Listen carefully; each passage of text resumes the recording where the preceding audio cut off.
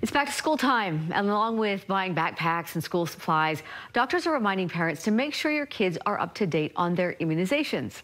Medical specialist Emma Benson joins us now with what we need to know. So much to remember for back to school, Emma. Oh, for sure. And no one wants to think about having to get a poke in their arm, right? But we do want to help kids get a healthy start to the new school year, and routine vaccines are a great tool to do so. After a summer of fun, it's time to return to the classroom. It's a big new adventure for kids to go to school. But more kids means more germs.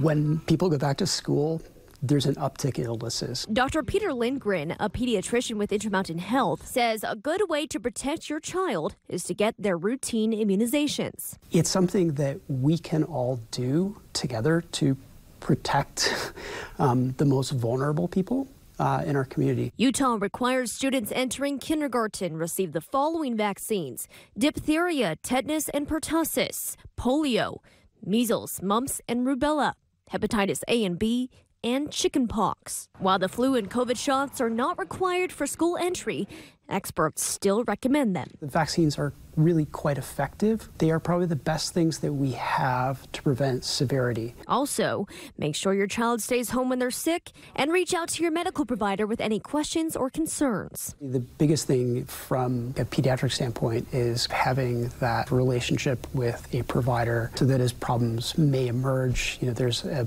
place in a system to be able to deal with those things as they come up.